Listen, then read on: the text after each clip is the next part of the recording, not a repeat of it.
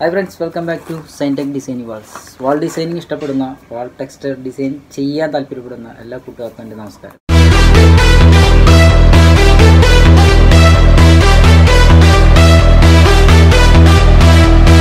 അപ്പോൾ വീഡിയോസിലോട്ട് പോകുന്നതിന് മുമ്പ് കുറച്ച് കാര്യങ്ങൾ അറിയേണ്ടതുണ്ട്.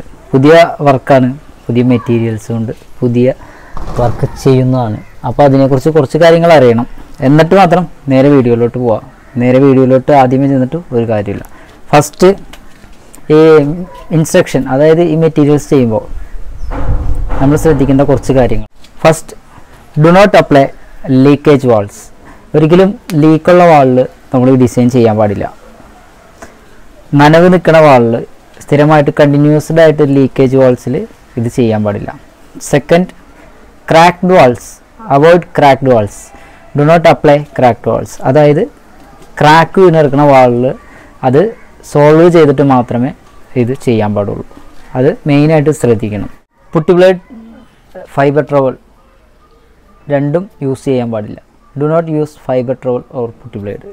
അപ്പോൾ ഈ രണ്ട് ബ്ലേഡും ഉപയോഗിക്കാൻ പാടില്ല. Only use steel trowel. അപ്പോൾ സ്റ്റീൽ ട്രവൽ മാത്രമേ ഇതിന് ഉപയോഗിക്കാൻ പാടുള്ളൂ. മഴയുള്ള സമയങ്ങളിൽ നനവുള്ള ഭിത്തികൾ എന്നിവ യൂസ് ചെയ്യാതിരിക്കുക. നന്നായി വാൾ ഡ്രൈ ആയതിനു ശേഷം മാത്രം ഉപയോഗിക്കുക. വളരെ ശ്രദ്ധയോടുകൂടിയും ജാഗ്രതയോടുകൂടിയും ചെയ്യുക. നല്ല റിസൾട്ട് കിട്ടുന്നതായിരിക്കും. അപ്പോൾ നമുക്ക് വീഡിയോസിലോട്ട് പോകാം. നമ്മൾ ചെയ്യാൻ പോണ ഈ വാളിലാണ്, ഈ ഒരു സ്ക്വയറിൻ്റെ ഉള്ളിലാണ് ചെയ്യണത്. നമുക്ക് ഇങ്ങനെയുള്ള സ്ക്വയറിൻ്റെ ഉള്ളിലൊക്കെ ചെയ്യാൻ ബെസ്റ്റ് ഡിസൈനാണ്. അപ്പോൾ ഞാൻ ചൂസ് ചെയ്തേക്കുന്നത് ഇങ്ങനൊരു വാളാണ്.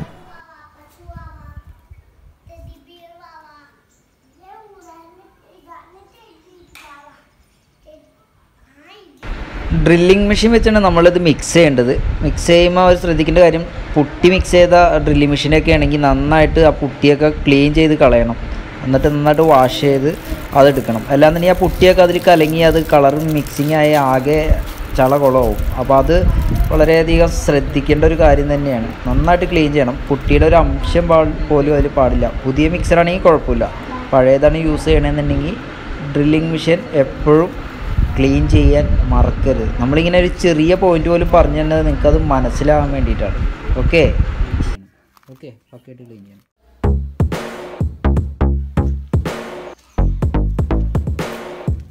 അപ്പോൾ നമ്മുടെ പ്രൊഡക്റ്റ് ഓപ്പൺ ചെയ്യാണ്. സുസൂക്ക ആണ് നമ്മുടെ ഈ പ്രൊഡക്റ്റിൻ്റെ നെയിം. ഇത് ട്രവൽ വാൾ, അതും എഴുതിയിട്ടുണ്ട് ട്രവൽ വാളിന്. അതായത് ട്രവൽ വെച്ചാണ് ഇത് യൂസ് ചെയ്യണേ, ഗണ്ണ് വെച്ച് അടിക്കുന്നതല്ല. 25 kg ആണ് ക്വാണ്ടിറ്റി. പിന്നെ ഇതിനകത്ത് ഹാർഡനറും അതിൻ്റെ സ്റ്റോണുമാണ് അടങ്ങിയിരിക്കുന്നത്. ഹാർഡനർ നല്ല തിക്കായൊരു ഹാർഡനറാണ്. ഏകദേശം എമൽഷൻ നമ്മൾ ബക്കറ്റിൽ തന്നെ അതേപോലെ പേസ്റ്റ് രീതിയിലാണ് ഇതിൻ്റെ ഹാർഡനർ, വ്യത്യസ്തമായ രീതി. പിന്നെ അതിൻ്റെ സ്റ്റോണാണ് സാധാരണ സ്റ്റോണിനേക്കാളും ഡിഫറെൻ്റ് ആയിട്ട് എനിക്ക് തോന്നിയത്. ഇത് പോളിഷ്ഡ് സ്റ്റോൺ അല്ല. സാധാരണ ഇതുപോലത്തെ സ്റ്റോൺ തന്നെ പോളിഷ്ഡ് ചെയ്തിട്ടാണ്, ഇത് പോളിഷ്ഡ് അല്ല. അതുകൊണ്ട് തന്നെ അപ്ലൈ ചെയ്യാൻ വളരെയധികം ഈസി ആയിരിക്കും എന്നാണ് ഞാൻ കരുതുന്നത്.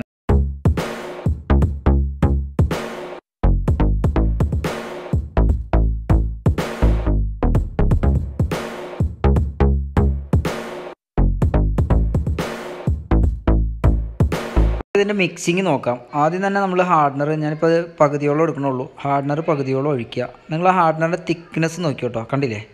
ശരിക്കും ഒരു എമൽഷൻ ഇച്ചിരി ലൂസാക്കിയ പോലെ ഉണ്ട് അല്ലേ? അതായത് ഫെവിക്കോൾ പോലെയൊക്കെ അതുപോലെയാണ് ഈ ഹാർഡനർ ഇരിക്കുന്നത്. ആദ്യം ഹാർഡനർ ഒഴിക്കണം.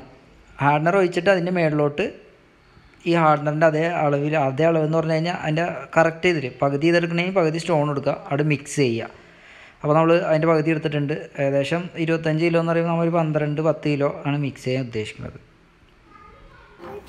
ഇനി നമുക്ക് സ്റ്റോൺ വാരി അതിൻ്റെ മുകളിലോട്ട് ഇടാം. സ്റ്റോൺ ആദ്യം ഇട്ടിട്ട് ഹാർഡനർ ഒഴിച്ച് കഴിഞ്ഞാൽ അടിയിൽ മിക്സിങ് ആവില്ല. അപ്പോൾ ഹാർഡനർ ആദ്യം ഒഴിച്ചിട്ട് സ്റ്റോൺ അതിൻ്റെ മുകളിലോട്ട് ഇടുക. ആവശ്യത്തിന് എന്തോരം സ്റ്റോൺ വേണ്ടതെന്ന് പറഞ്ഞാൽ അത്രയും സ്റ്റോൺ അതിൻ്റെ മുകളിലോട്ട് ഇട്ട് കൊടുക്കുക.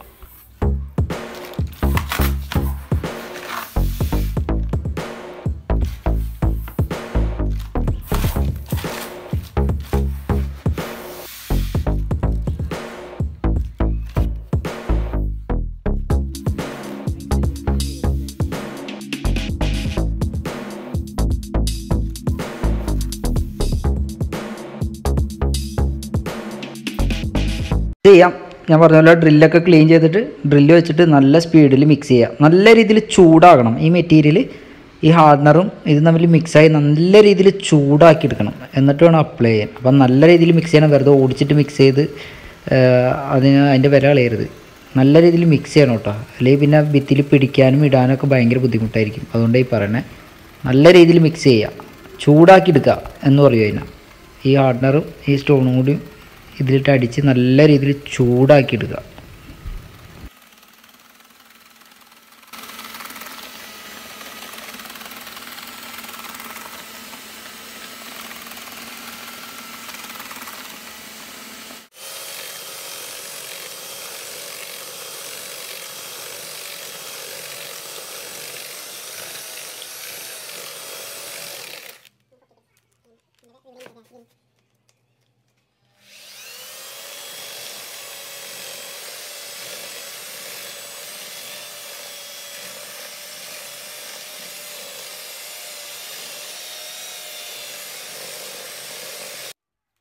ഇനി നമുക്ക് പേപ്പർ ഒട്ടിക്കണം. കാരണം എന്താണെന്ന് പറഞ്ഞാൽ നമുക്ക് മറ്റുള്ള ഭിത്തിയിലോട്ടൊന്ന് കയറി കൊള്ളാതിരിക്കാണ്ട് പേപ്പർ ഒട്ടിക്കും. പേപ്പർ ഒട്ടിക്കുമ്പോൾ നമ്മൾ ചെയ്യുന്ന ഭിത്തിയിലോട്ട് ടേപ്പ് ഒരിക്കലും കയറരുത്, അത് പ്രത്യേകം ശ്രദ്ധിക്കണം.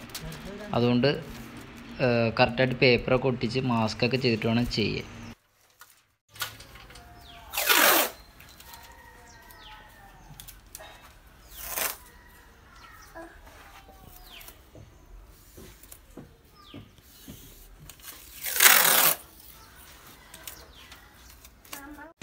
നമ്മൾ ഉപയോഗിക്കുന്നത് സ്റ്റീലിൻ്റെ ട്രൗവലാണ്.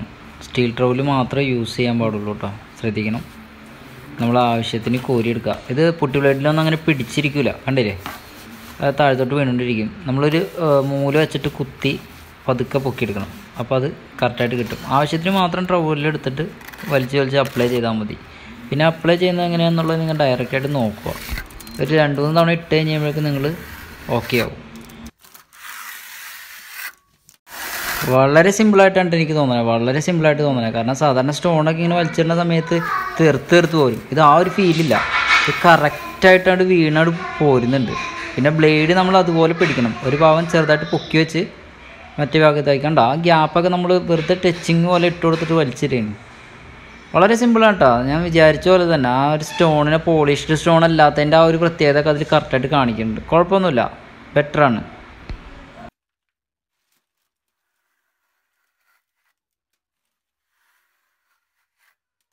ഒരു കാര്യം മനസ്സിലാക്കുക, ഞാൻ എൻ്റെ ഒരു എക്സ്പീരിയൻസ് മാത്രമാണ് ഇതിലൂടെ ഷെയർ ചെയ്യണത്. അതുകൊണ്ട് ആരെങ്കിലും മറ്റുള്ളൊരു അർത്ഥത്തിലൊന്നും എടുക്കണ്ട. എൻ്റെ എക്സ്പീരിയൻസ് മാത്രമാണ് ഞാൻ എൻ്റെ വീഡിയോസുകളിൽ ചെയ്യണത്. നിങ്ങളുടെ എക്സ്പീരിയൻസ് എന്താണെന്നുള്ളത് നിങ്ങൾ പ്രൊഡക്റ്റ് എടുത്ത് ചെയ്യണം.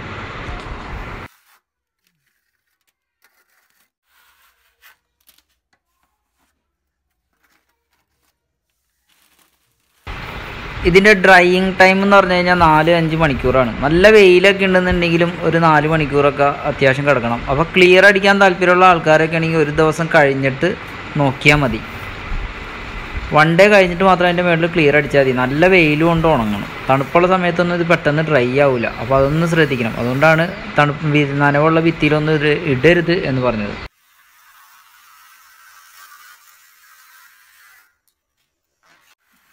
സ്റ്റോൺ വർക്കുകൾ പൊതുവേ ഇച്ചിരി എക്സ്പീരിയൻസ്ഡ് വേണം, അത്രേ ഉള്ളൂ. എന്ന് പറഞ്ഞ് നമ്മൾ മാറി നിൽക്കേണ്ട ആവശ്യമില്ല. ചെയ്തല്ലേ എക്സ്പീരിയൻസ്ഡ് ആണത്, നമ്മൾ ട്രൈ ചെയ്യുക, അത്രേ ഉള്ളൂ.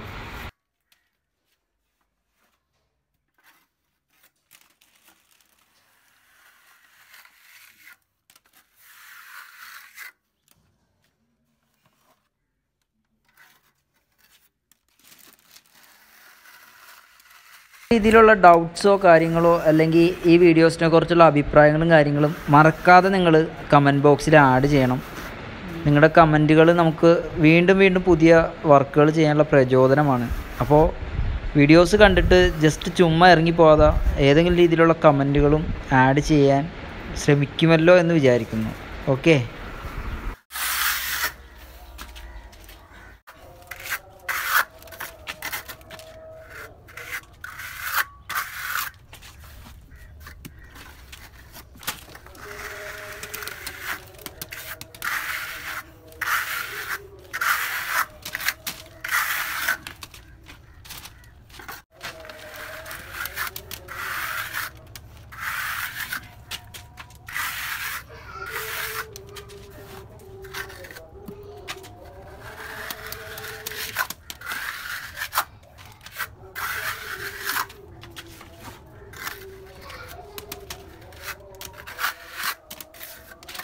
അപ്ലൈ ചെയ്യുന്ന സമയത്ത് ഇതൊരു ലൈറ്റ് ഷെയ്ഡ് പോലെ തോന്നിക്കുള്ളൂ, കാരണം അതിൽ ഹാർഡ്നർ അടങ്ങിയിരിക്കുന്നത് കൊണ്ടാണ്.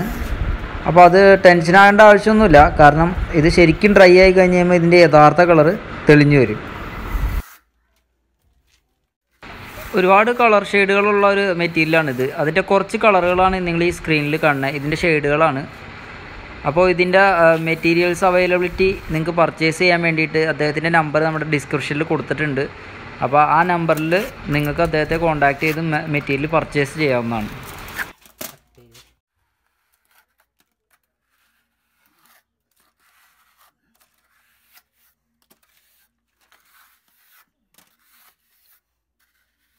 നമുക്ക് ഒരുപാട് ഡിസൈൻസ് അദ്ദേഹത്തിൻ്റെ വഴി ഇങ്ങോട്ട് വരാനുണ്ട്. അപ്പോൾ അതിൻ്റെയൊക്കെ വീഡിയോസുകൾ നമ്മൾ ഇടുന്നതാണ്. അപ്പോൾ ഡിസ്ക്രിപ്ഷനിൽ കയറി അദ്ദേഹത്തിൻ്റെ നമ്പർ എടുത്ത് സേവ് ചെയ്ത് വെക്കുക. നിങ്ങൾക്ക് ആവശ്യമുള്ളപ്പോൾ അദ്ദേഹത്തെ ഡയറക്റ്റ് ആയിട്ട് കോൺടാക്റ്റ് ചെയ്യുക. ബാക്കിയുള്ള ഡീറ്റെയിൽസ് എല്ലാം അദ്ദേഹം പറഞ്ഞുതരും.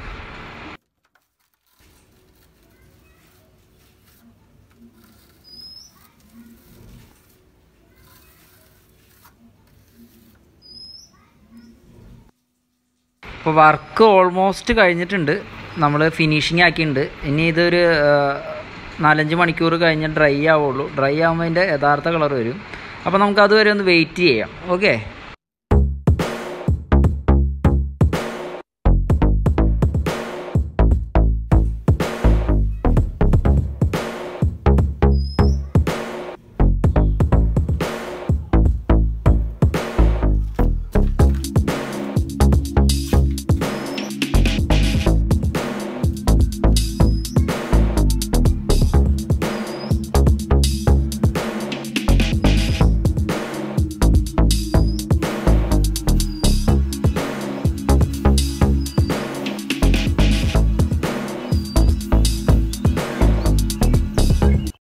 അപ്പോൾ ഇത് ഏകദേശം ഒരു 2 മണിക്കൂർ കഴിഞ്ഞിട്ടുണ്ട്. 2 മണിക്കൂർ കഴിഞ്ഞ് കഴിഞ്ഞപ്പോൾ ഞാൻ ഒന്ന് ജസ്റ്റ് അടുത്ത് വന്നാണ്. കയ്യിലൊട്ടി പിടിക്കണമൊന്നുമില്ല, ചെറുതായി ഡ്രൈ ആയി സെറ്റായിട്ടുണ്ട്. പക്ഷേ ഒരുപാട് സെറ്റായിട്ടൊന്നുമില്ല. അമർത്തി കഴിഞ്ഞ് കഴിഞ്ഞാൽ അത് ഞെങ്ങിപ്പോണ്ട്. അപ്പോൾ നമുക്കിത് പ്രോപ്പറായിട്ട് ഉണങ്ങണം. നല്ല വെയിലുകൊണ്ട് ചൂടുകൊണ്ട് ഉണങ്ങണം. അപ്പോൾ അതുവരെ വെയിറ്റ് ചെയ്യണം. ഒരു 2 മണിക്കൂർ കഴിഞ്ഞ് കയ്യിലൊന്നും ഒട്ടണില്ലല്ലോ, കുഴപ്പമില്ലല്ലോ എന്ന് വിചാരിച്ചാൽ അതിൻ്റെ മുകളിൽ ക്ലിയർ അടിക്കരുത്. പിന്നെ ക്ലിയർ അടിക്കുമ്പോൾ ശ്രദ്ധിക്കേണ്ട കാര്യം എന്ന് പറഞ്ഞാൽ വാട്ടർ ബേസ് ക്ലിയറുകൾ മാത്രം അടിക്കുക. ഓയിൽ ബേസ് ക്ലിയറുകൾ അടിക്കാതിരിക്കുക, വാട്ടർ ബേസ് ക്ലിയറുകൾ മാത്രം അടിക്കുക. ഓക്കെ. നമ്മുടെ സ്റ്റോൺ ഉണങ്ങിയിട്ടുണ്ട്, നല്ല രീതിയിൽ ഡ്രൈ ആയിട്ടുണ്ട്. കൊള്ളാം, അടിപൊളിയായിട്ടുണ്ട്. ഞാൻ അടുത്തുനിന്ന് കാണിക്കുന്നതാണ്. എന്തായാലും അതിൻ്റെ യഥാർത്ഥ കളർ വന്നിട്ടുണ്ട്. അപ്പോൾ ഇതാണ് ഇതിൻ്റെ വർക്ക്. ഇഷ്ടപ്പെട്ട എല്ലാവരും ലൈക്ക് അടിക്കുക, സപ്പോർട്ട് ചെയ്യുക. ഇതിൻ്റെ നിർദ്ദേശങ്ങൾ കമൻറ്റ് ബോക്സിൽ നിർബന്ധമായിട്ട് കമൻറ്റ് ചെയ്യുക. Okay, thank you.